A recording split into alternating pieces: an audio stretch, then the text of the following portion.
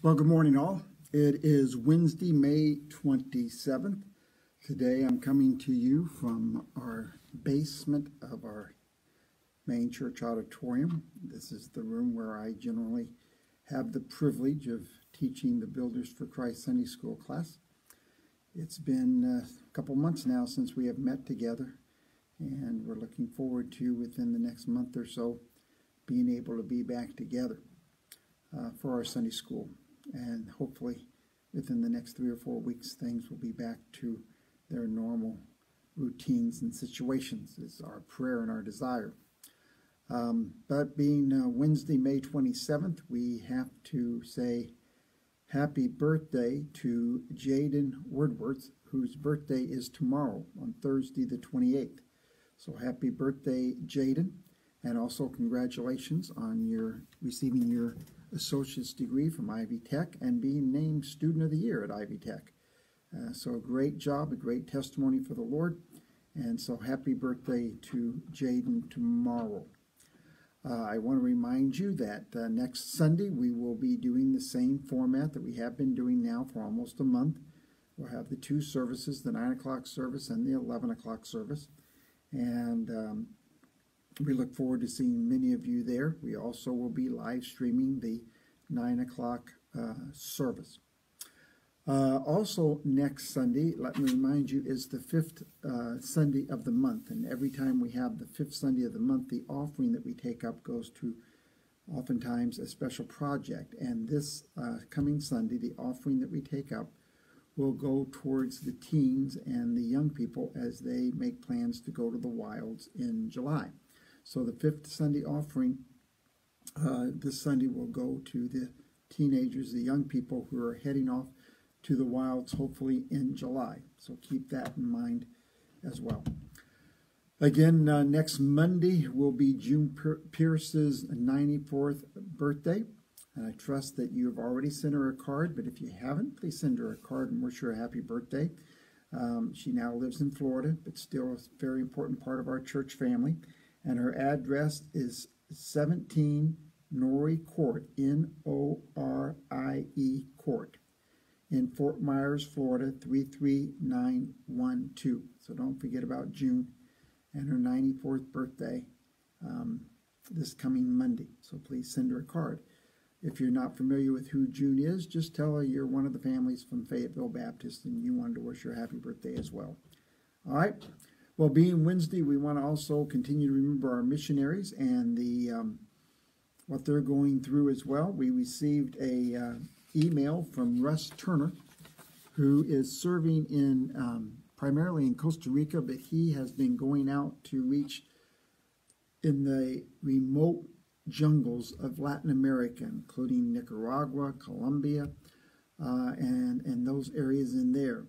And so he writes us and he tells us that, will you please teach a virtual class on Revelation like you did at a church a year ago? This was the plea of a young man who grew up in our church in San Ramon. As a result of this and requests from others, Russ began an in-depth study of the book of Revelation. What an explosion of ministry opportunity God is giving us.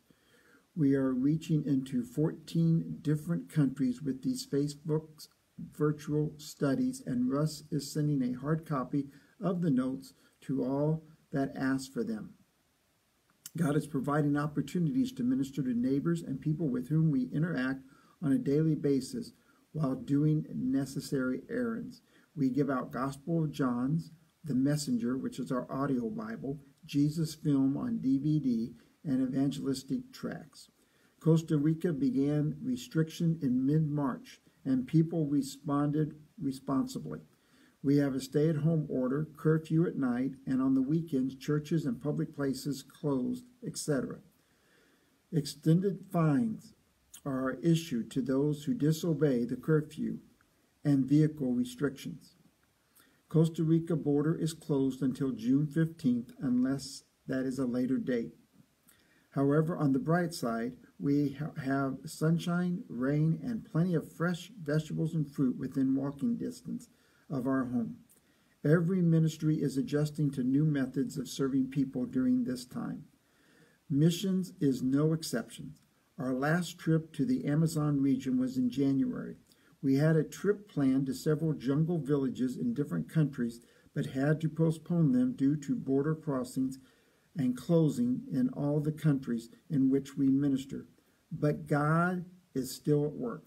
Using Western Union, we have sent several $1,000s to help build 5 churches and build 2 small motors for canoes.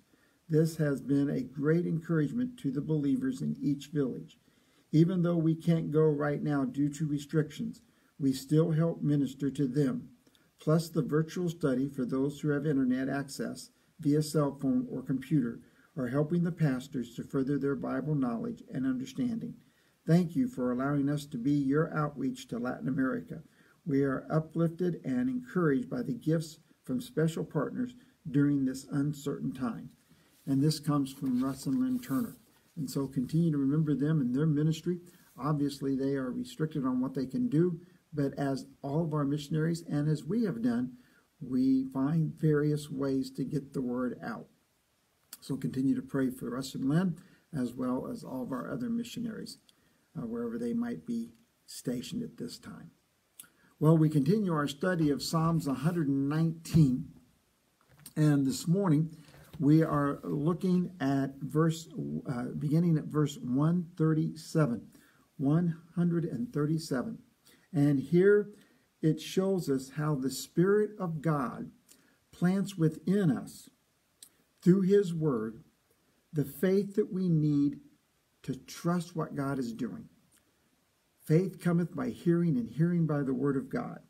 And so what we see here, beginning in 137 down to 144 of Psalms 119, is how God's Word is trustworthy no matter what.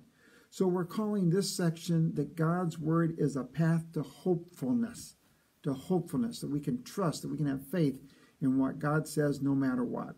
And we'll divide this up into 3 or 4 sections here. First of all, we see that God's Word is trustworthy no matter what people do. And we read in verse 137 to 139, it says, Righteous art thou, O Lord, and upright are thy judgment. Thou hast commanded thy testimonies in righteousness, and exceedingly faithfulness. My zeal has consumed me, because my adversaries have forgotten thy word. And no matter what everybody else does, God's word is trustworthy. It is based upon righteousness. It directs us towards righteousness. It keeps us righteous before God as we're obedient to what God's word has to say. God's word is trustworthy no matter what people do. God's word is trustworthy no matter what people say. For we read in Psalms 119, 140 and 141, Thy word is very pure, therefore thy servant loves it. I am small and despised, yet I do not forget thy precepts. So though he was tested through persecution and criticism, he still knew that God's word was trustworthy. And that is what gave him the hope to carry on. And so God's word is trustworthy no matter what people do, no matter what people say. God's word is trustworthy regardless of how I feel. Psalms 119, 142 says, Thy righteousness is an everlasting righteousness, and thy law is truth. Trouble and anguish have come upon me, yet thy commandments are my delight.